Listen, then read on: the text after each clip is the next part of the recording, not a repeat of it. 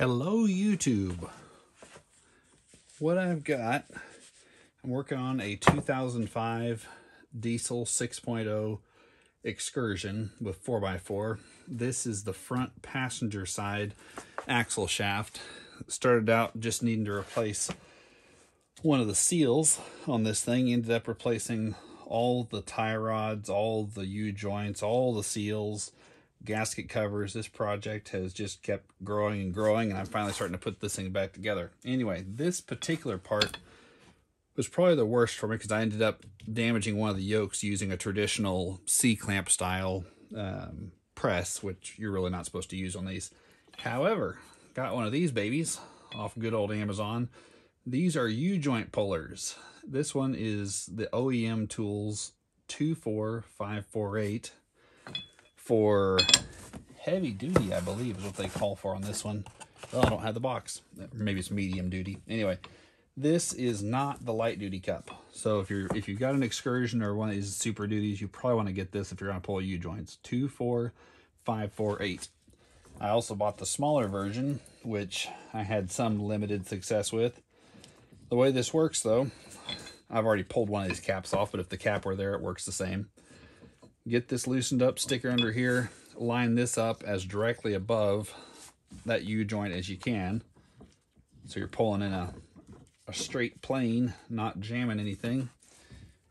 Get her snugged down by hand, and then just start cranking. And you may need an impact gun. These are rated for impact wrenches. If it doesn't come by hand, that one is pretty well stuck. So I'm going to use the impact gun. Wrench, impact wrench.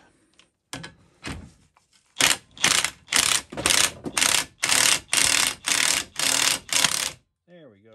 Now we're moving.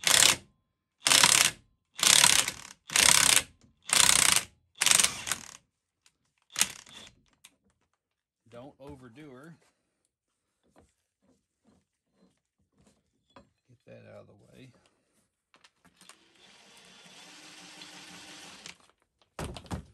When I got this, I also, see if I can get her in the camera there, I pulled this apart, took the little C-clip off here, I greased the threads, and I greased the mating surfaces inside underneath that cap so that the whole thing has grease in it and just makes it work quite a bit better. But you do have to pull that C-clip off to get the grease in there. Anyway, it works a lot better once you grease it, just a little bit messy. It'll probably last a lot longer though. Okay, so what we just did, we popped out a very rusty, very seized, oh wow, boy that is nasty. These are just in pieces. I guess that means they were fairly high quality because they shattered, so they're fairly hard. I can't really see the camera, but look at those little fragments in there. You couldn't tell by spinning it, rotating the joint, that these were bad, but these little needle bearings are just smashed all to pieces. And if you look at it, it looks like the last guy, the center of that is just full of little fragments of needle. What it looks like they did, since there's some dents along the edge here, is they probably put this cup on and they didn't verify that the needle bearings were all around properly seated around the outside of the bearing. They put it on there with a bunch of bearings laying sideways, and when they hammered it in place, they probably smashed those all to pieces day one. And every day since then, the thing's just been grinding around. So that's why our U-joint was bad. That's pretty comical, really. That's really nasty looking.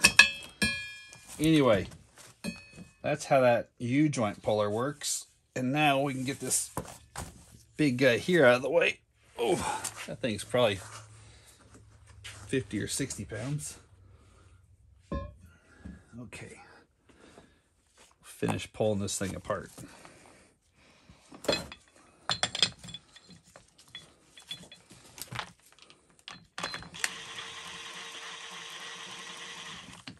Just make sure you're centered and you're seated over something.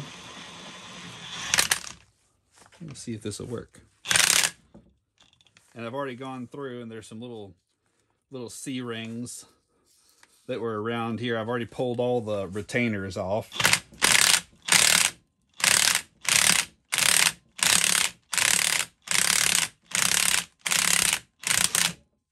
Okay, there's one side.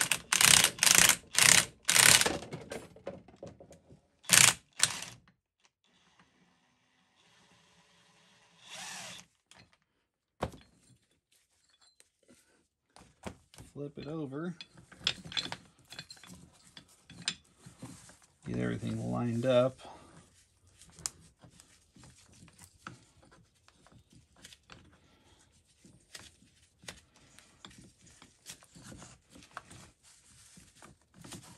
Try to get everything lined up here. It's not wanting to line up. What's going on here?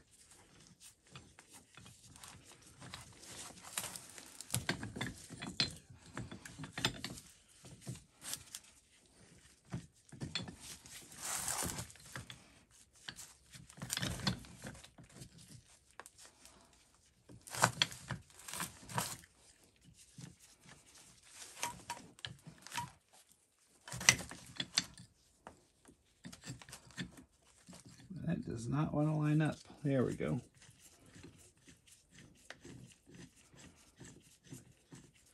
I spent hours trying to pull this apart with other pullers. This is the worst seized U-joint I've ever messed with.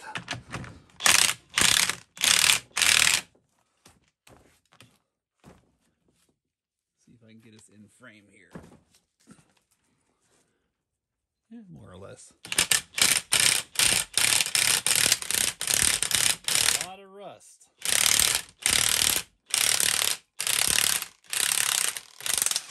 There we go.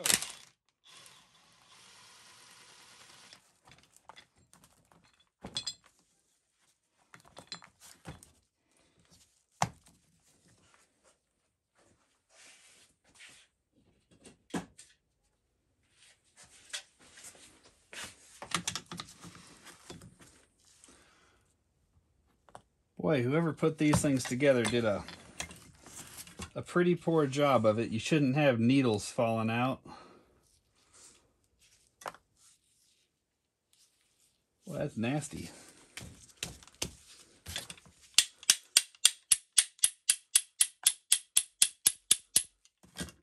Trying to get all the little pieces to fall out of the end there. That thing is packed full of little shards from the smashed needles. That whole top edge is dented from where the needles were probably pressed together when they first assembled this thing. Has a grease fitting. Yeah, they greased it, it would have helped a little, but wouldn't have fixed those sideways needles. There we go. That one's missing. That was missing about half of the needles, and I didn't see them fall out. They may have. Something else I found with the last one of these I put together is that if you'll take an angle grinder and just touch these edges where those C-rings, C-clips clip in and retain the cups, if you'll just touch these surfaces, it'll go back together a whole lot more smoothly and not bind up. Just get rid of the rust and take off just the tiniest bit of metal, but that's all there is to it. So that's to pull them apart. Get yourself a puller. On Amazon, that's Oem Tools 24548. Currently, these guys are not sending me any money for this, but I wouldn't mind if they did. And then when you're putting this back together, you can use one of these. That's not supposed to. Come on, get off of there. Well, that's not going to come off there. That's jammed on there. That's not supposed to be there. Use this to push it all back together without that cup on there. And then to push your vacuum seal on, I'll have to make you another video of that, but if you don't have a hydraulic press, you're going to be pretty sorely out of luck. Even if you do have all the other right tools, you need to have a hydraulic press to push the vacuum seal back onto this baby. Because it's a metal on metal friction fit. And I've been really happy so far with the spicer parts. But there's your vacuum seal to activate the 4x4. And you will need a hydraulic press to push that on there correctly. I've seen guys hammering these things together and all you're doing is destroying it when you take a hammer to it. But I'll show you that in a later video. Okay, I hope this has been helpful. Sorry it's been such a long-winded one, but get yourself one of these. They're about $100 and they are worth every penny. They're worth about $500. But that's a good one. Tiger Tools makes another brand. I've never used the Tiger Tools. I've used quite a few of the Oem Tools. And I've been happy with the hardness of the metals. It all seems to be made proper. Nothing's stripping out yet. Okay, thanks for watching. If you like this one, please like and subscribe. It helps our videos get out to more people, and we'd appreciate seeing you there. Drop me a comment if you have any questions or would like to see a different video. Thank you.